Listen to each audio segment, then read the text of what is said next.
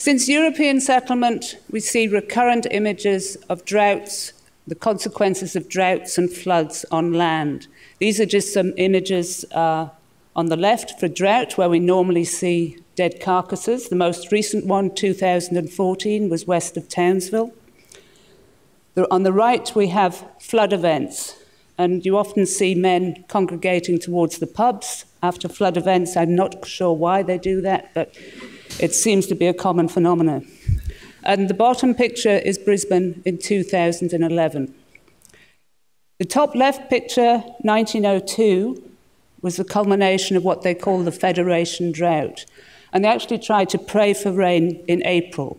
Now that's in the dry season, but they did get some rain in December of that year, which broke the drought. What I want to look at is all that water has to go somewhere. It goes out onto the reef.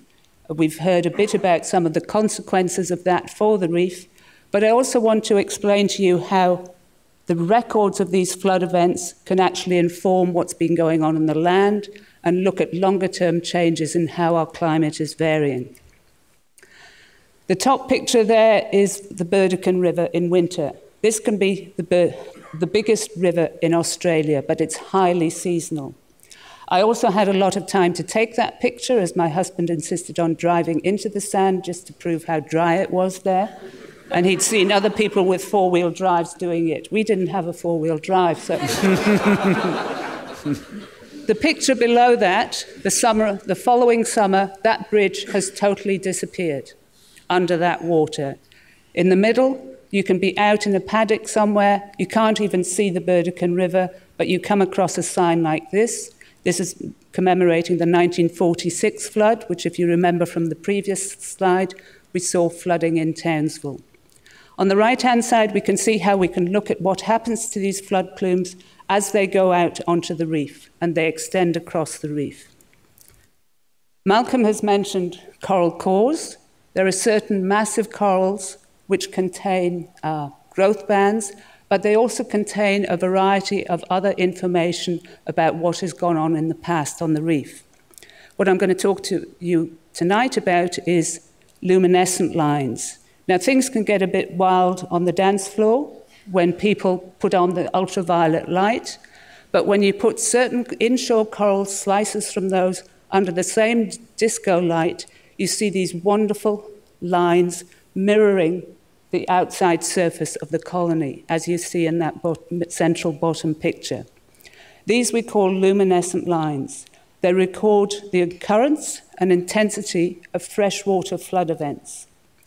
On the right-hand side, we see the 1973-74 flood events. There might be some of you who remember this was another big flood year for Brisbane and parts of northeastern Queensland. These are from corals 800 kilometres apart, Cairns, Townsville, off Rockhampton, and they all show that really intense flood line associated with that 1974 flood event. Now, we can take information from a lot of corals.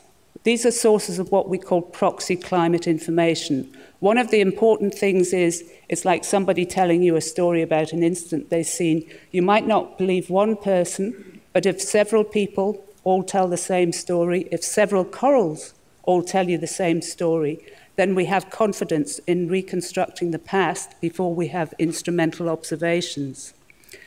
In the graph that we have here on the top, I've actually reconstructed the Burdekin River flow back into the past, back to the 1630s.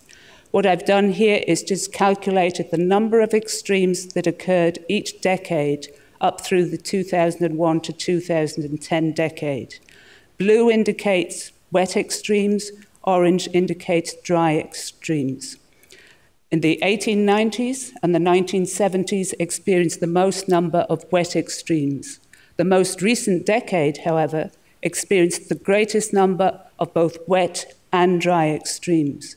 What these corals seem to be telling us is that the frequency of extremes is increasing. And also, not obviously visible in this graph, is that the wet years seem to be getting wetter and the dry years getting drier. Now, one of the reasons the wet years are getting wetter is because the tropical oceans are warming.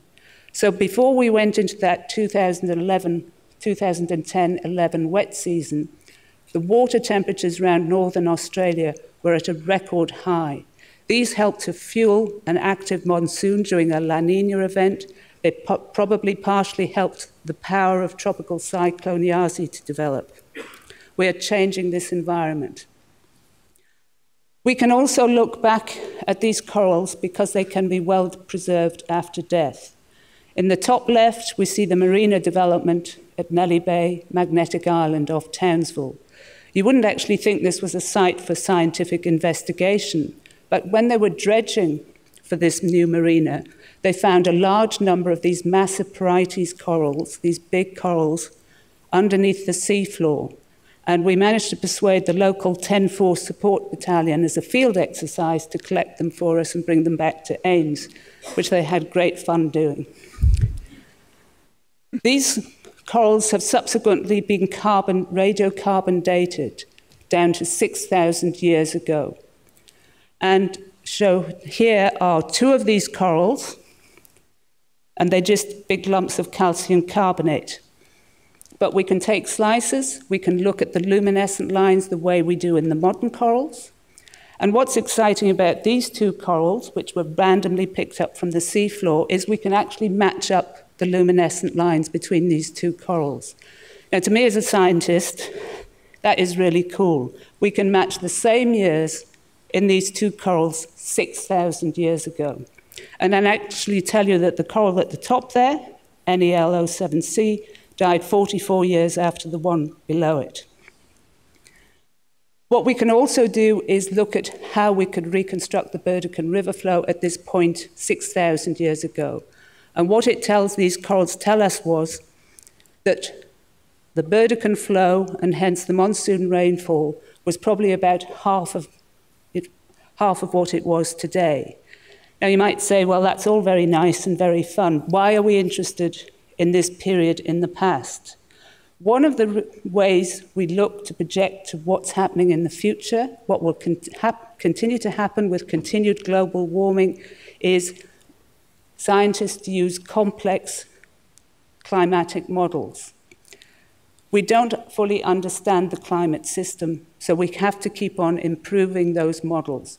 One way we can do that is see how they operate for periods in the past, when at 6,000 years ago, the Earth's position relative to the sun was a bit different. There was more energy going into the northern hemisphere summer, and you would expect northern hemisphere monsoon climates to be a bit stronger and those of the southern hemisphere to be a bit weaker.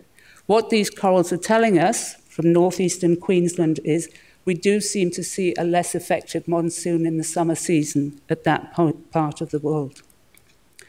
So these corals are telling us lots of stories about what's happened in the past. We know rainfall 6,000 years ago was about half that of today.